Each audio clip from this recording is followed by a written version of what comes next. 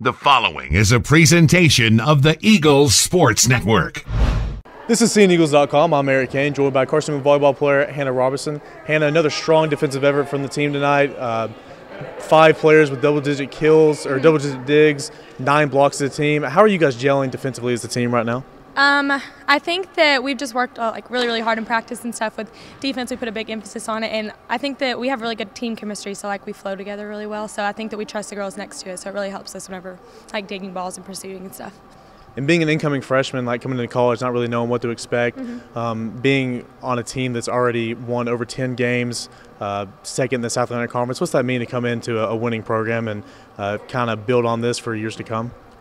It's honestly just a privilege, you know what I mean? Even being on the bench, whatever it is, from the sidelines, just knowing that you're part of that team, knowing how good they are and what they stand for. It's, I don't know, it's an incredible feeling. It's crazy. I still surreal.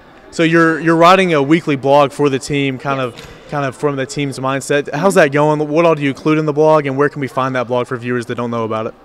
The blog is either on the volleyball Twitter or the CN Athletics Twitter, and I basically just write because they know more about what's going on on the court already. So we write about what's going on between each other, the funny things that happen in the dorms or whether it be in practice or something like that, just what the girls are about and what it's like to be on the team, make people feel included.